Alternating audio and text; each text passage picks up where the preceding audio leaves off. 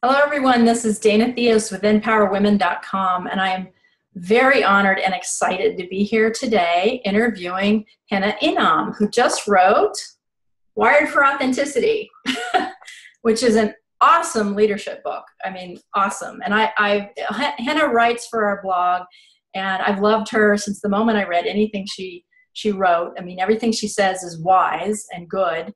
But this book is really an awesome compilation of her philosophy and wisdom around being your whole self in the workplace in a leadership capacity and being authentic. So I'm excited to interview her.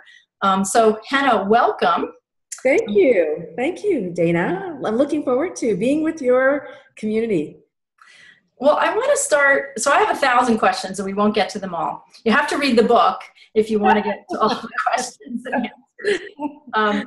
But I really want to start with understanding, who is Henna authentically? Who is the authentic Henna? Yeah, so I'll start off with that same question that I was asking at, I'll say 35,000 feet when I was sitting on a plane one day. And this was now probably, I guess a little 7, 8 years ago. I was sitting on a plane and trying to ask myself the same question. I was coming back from Basel, Switzerland into Mexico City, Mexico. And I had been just recognized by the company I was working for at the time, it was a Fortune 500 company, for business building results. I was one of 10 people in the organization out of 90,000 people that have been recognized. And I'm thinking on the plane, I should really be happy. And I realized that I was happy, but I wasn't happy.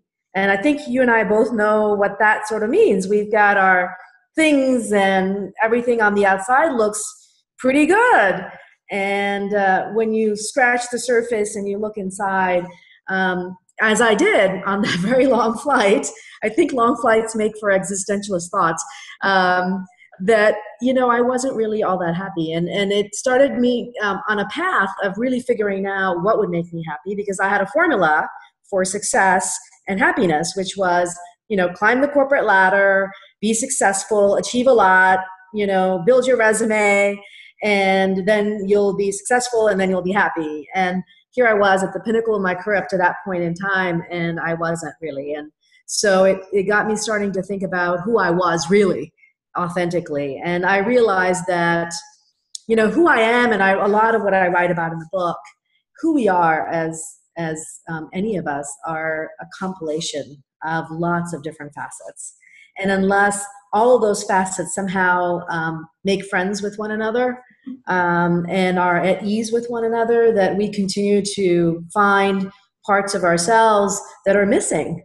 And when those parts are missing, that they really prevent us from having a sense of fulfillment, a sense of peace. And so who I was up to that point in time, and I still am, is a high achiever, somebody who's got always looking for the next thing, the next goal to set, the next dream to go after. And so that's a big part of me. And I also realized, and I went off to an ashram and learned how to meditate. We were talking a little bit earlier about meditation, learned how to meditate, and really got more deeply connected with myself. And what I learned more so than anything else, and I think this really goes to the definition of authenticity, as we search for ourselves, what I learned is to start to pay attention to what brought me joy. And I think when we start to connect with what brings us joy, that's when we discover who we are authentically, because society puts a lot of, we learn a lot, and, as we're growing up, about who we should be. And authenticity is a lot about who we really are, and trying to walk away from who we should be and all the labels that we attach to ourselves. So that was a long-winded answer. Sorry. Well, it gave me many thoughts, so now I have more questions. Okay.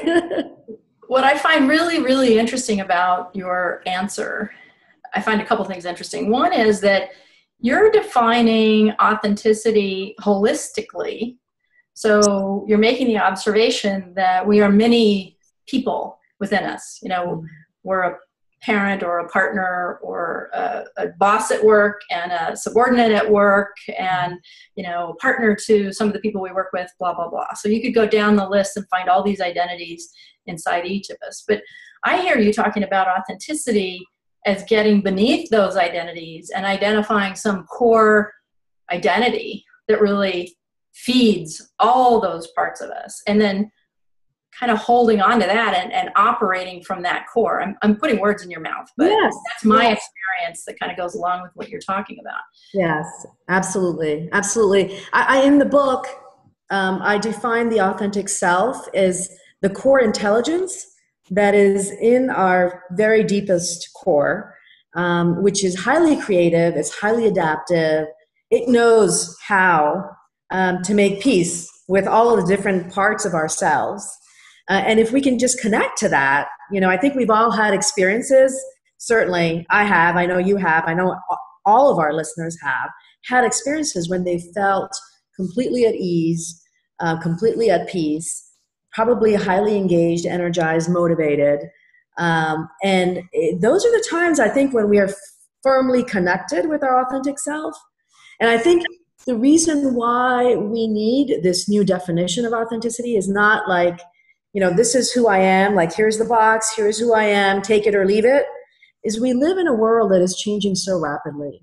And it's a world and a marketplace that's global, where we're often interacting with virtual teams all around the world. It may or may not have the same values, culture, work systems that we do, and yet we need to figure out a way to collaborate with them and to communicate with them. And so if we start to become rigid and call it authentic, that's really not what authenticity is in my view.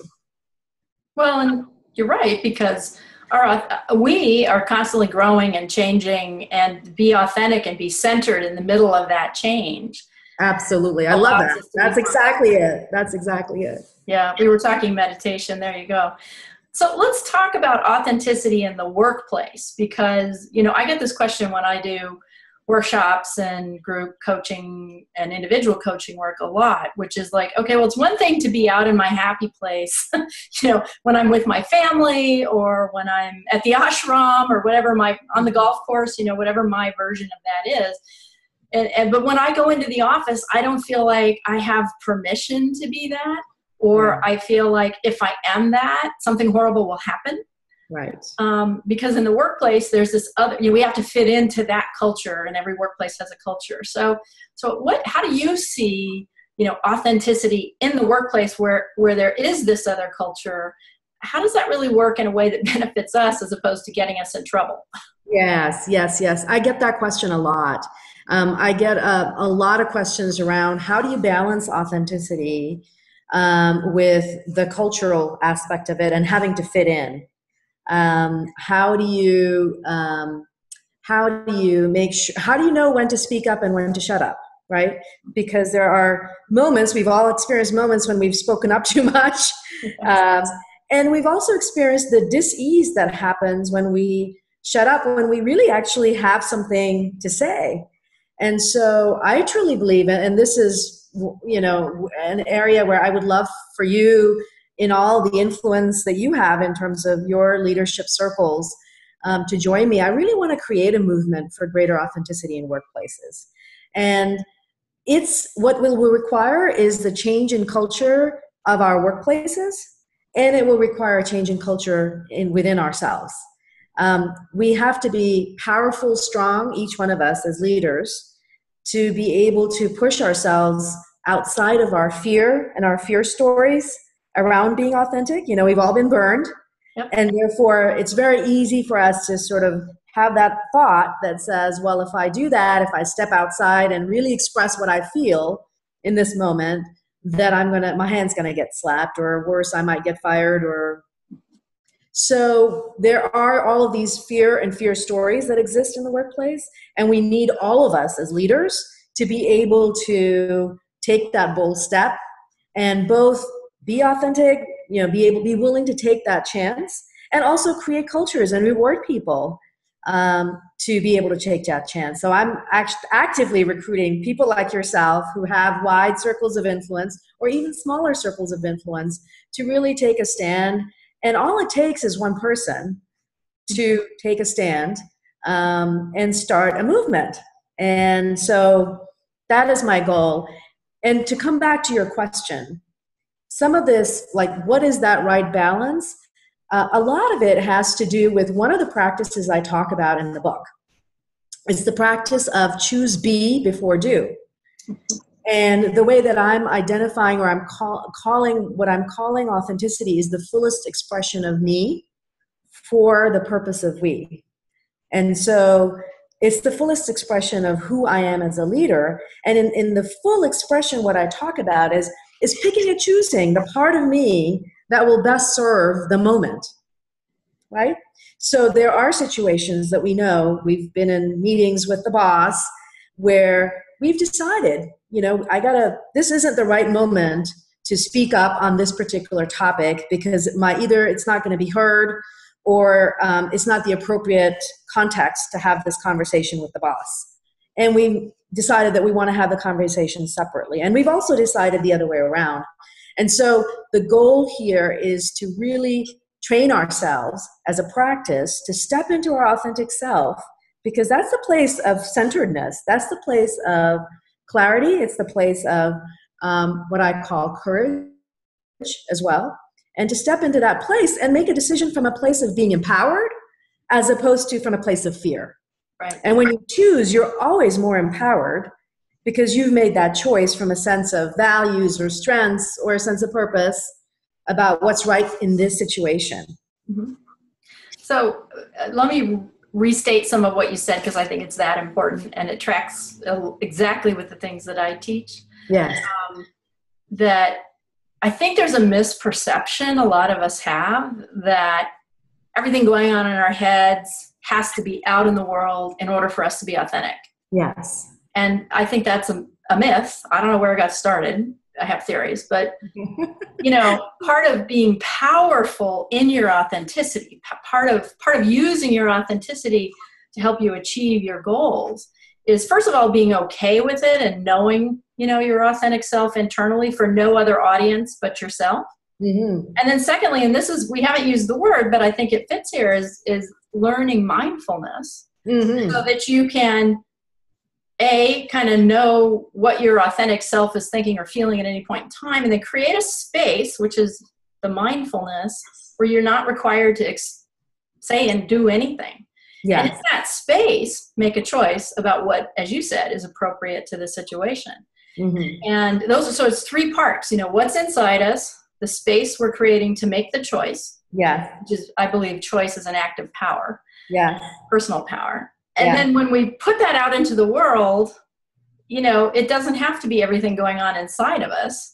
Yes. And then we begin to be truly effective. And coming to this point where you can actually observe what's going on with you, what your choices are, and what's happening in the outside world, it takes some work. It takes some self-awareness. And so you give 7 practices to inspire, adapt, and lead.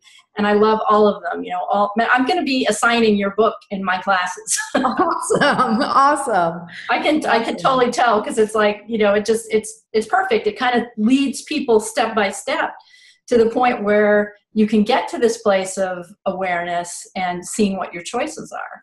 Yeah. It's so great. It's that if we, I think as leaders, can just learn how to be mindful. And one of the practices that I talk about is called staying curious. And it's about staying curious about ourselves as much as we stay curious about others. And it's not about being curious and taking a snapshot view of who we are or who the other person is, but it's about staying curious, which is having that beginner's mind to say, well, who am I being now? And that, if we can just keep asking ourselves that question, who am I being now? And what's called for in this situation, in this moment, that will best serve the greatest good in this situation or context, I think that is the essence of personal power. I agree. And I would also, for people listening to this, So you and I have been on this journey for a long time, which is why we teach it, right? Yeah. And for those who are listening to this going, gosh, that sounds great, but I don't really get it. I don't really know where to start. I want to suggest that they start with your book, because a lot of the exercises that you give in the book, you don't have to like get the big concept to see the power of it in your life. And I think that's really valuable as a place to start, just to start with these concepts kind of step by step. I am curious, why did you call it wired for authenticity? What's the wired part? Yeah. So I'm a huge fan of neuroscience. There has been so many really great advancements in our understanding of our brain and how it functions and impacts, most importantly for me, where the fascination is how it impacts our leadership. Mm-hmm. And what I started to read about and notice is that there is now more and more data that suggests that we as human beings are actually wired, our wiring as human beings, our brains, our guts, our bodies are actually wired to be authentic.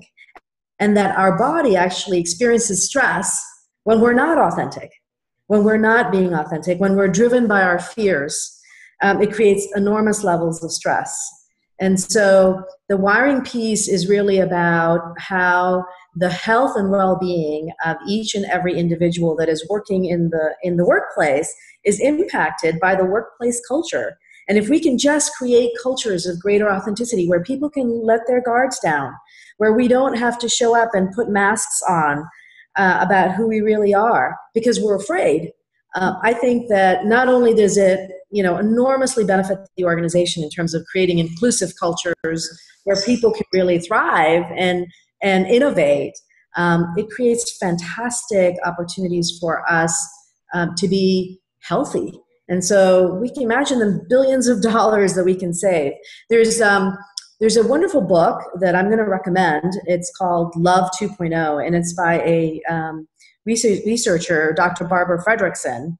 And she talks about how the authentic connection with one another, which she calls micro moments of connection, where we've let our guard down, where we're truly being connected to one another in a very open-hearted way with one another, that improves the health of our vagus nerve, which goes from our brain down to our gut.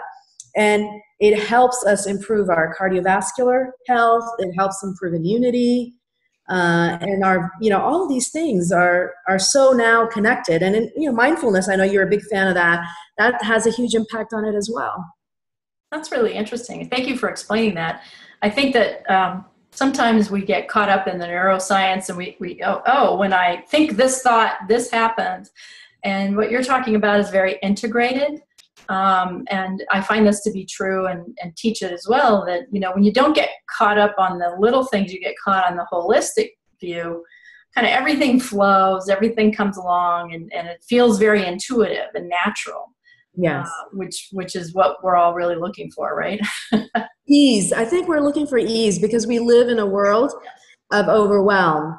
And what I find is all of us are, run around really stressed out. It creates enormous levels of disengagement. You've seen the disengagement numbers, and, most of us in the workplaces are disengaged. And so it's, if we can just find a way for us, I believe authenticity and really practicing authenticity in ourselves and creating cultures of authenticity create enormous discretionary energy for people to really bring all of who they are to really impact the workplace in amazing ways. I agree. And I also would say, and I'm interested in your thoughts on this too, periodically, people are attracted to this idea and they feel powerless. They're like, well, but my workplace doesn't support that. My workplace makes me work, 10 hours a day, et cetera. Mm-hmm. They feel very powerless in the culture that they're in. And you're talking about, and I agree that, when the cultures shift to hold a space for people to be authentic, it unleashes a lot of the personal power we each bring. Mm-hmm. But I also think that each of us has the ability to simply begin to be authentic in a way, as you said, when be versus do. Mhm. And part of the power of that, I think, is that when we are authentic, we tap into some little piece of our own authenticity without the fear, without the defensiveness, it shows other people what it looks like. Absolutely. And then they begin to be able to do that. And we tend to discount our power to model, little bits of it here and there, and actually begin to shift the workplace, particularly if we're a leader. Because if we're a leader, I call it a culture bubble. We live in a larger culture, but the people we manage, we create a little culture bubble for them. Yes. So we have greater influence within that culture bubble. And as we learn to do these practices, we begin to sort of infect, I don't like that word, but infect the culture. Make it viral. Make it viral. We can make it viral. Viral authenticity. How awesome. There you go. Love it. Let's trademark that right now. Absolutely. I mean, have you experienced this with your clients within your work as well? So what I find is both in the positive and the negative. And probably is when it really stands out the most, frankly, is when it's negative. We've all had the opportunity to work on teams where the culture is toxic. Mm-hmm. And it really creates incredible disconnect for the people. And I've had the opportunity to work on teams where there's lack of trust, and it gets in the way of getting real results on our businesses. And it's very hard to create trust on a team when people aren't really being authentic. I think they're so inextricably linked. Yeah, I think you're absolutely right. So I have to ask you, just before we wrap up, so of the 7 principles that you outline in the book, which one is your personal favorite? Well, it's sort of like your 7 kids, it's hard to say which is the favorite. I will say that there is one, which I alluded to earlier, which is choose be before do. And that the one I think is where the power is around really choosing authenticity and choosing who you're going to be before you take any action. That's kind of the grounded in being mindful around who am I as a leader and who do I need to be right now, and pulling from all the different parts of ourselves. We were talking earlier about we all have all these different parts, pulling from the most empowered parts of ourselves to say, making a real empowered choice to say, who is the person that needs to be on stage right now in order for this to have for me to be able to have the greatest impact as a leader. And so one of the concepts I talk about in the book is the concept of saboteurs. We all have these saboteur, fear stories. And a lot of times our actions, frankly, in the workplace and otherwise are driven by these fear thoughts that we have in our heads.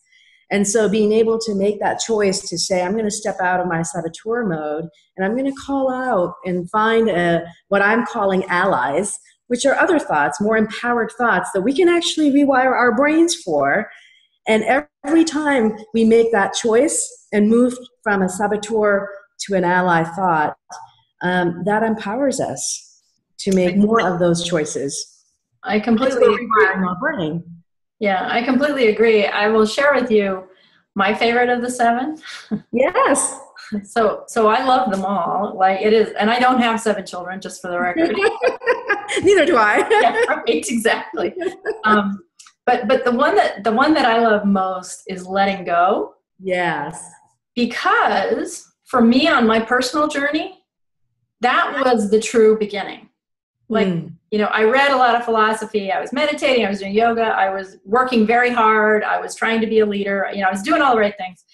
But when I learned to let go well is when I started making room for some of these things that we're talking about, many years ago. And so that, for me, that was the beginning of the true journey where I began to see the changes and the shift in my life.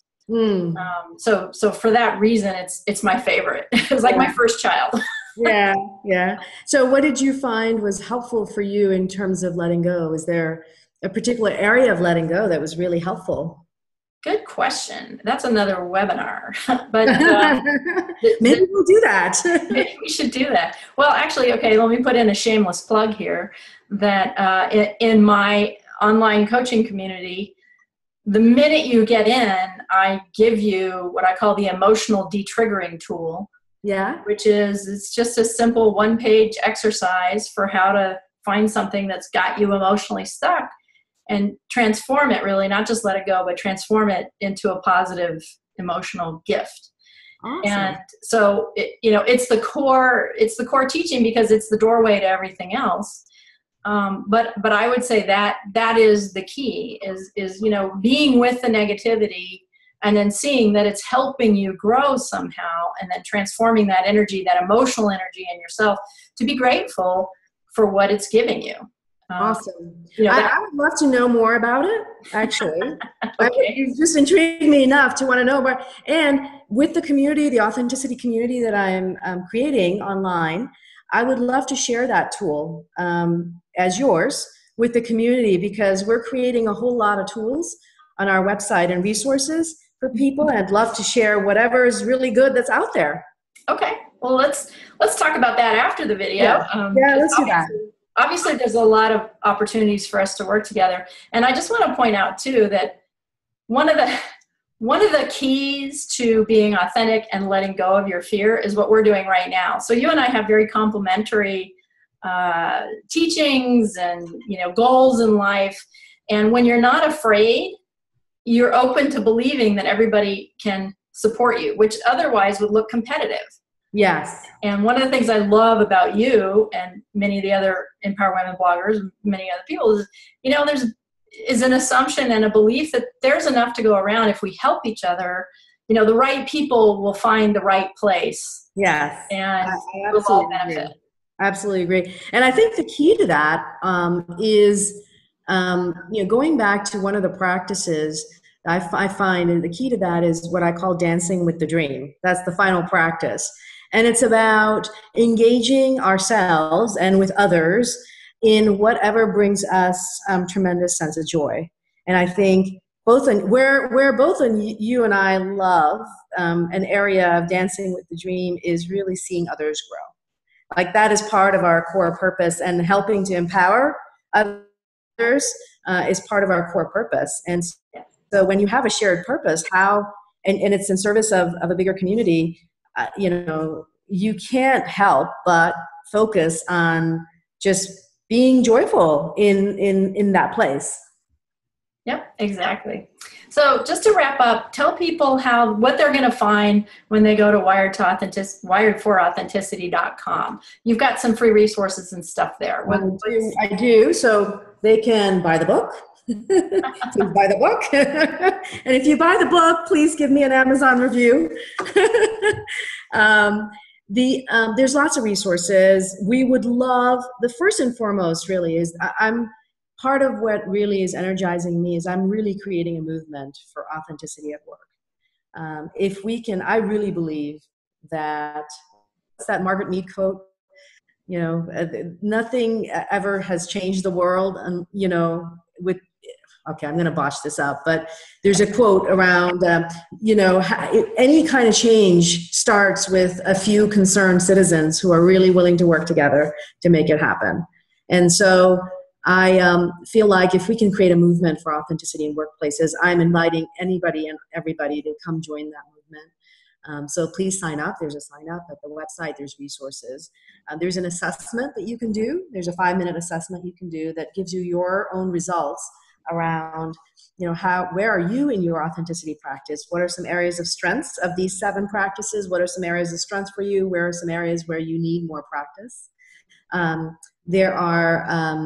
There is a download of a discussion guide you can get if you want to actually bring this to your team. You can, work with, if you said, as we talked about it, organizational cultures take a lot of concerned citizens to band together to change. And so if there are groups of people or a few people in your organization or even in your book club that you want to bring into the discussion, there's a discussion guide.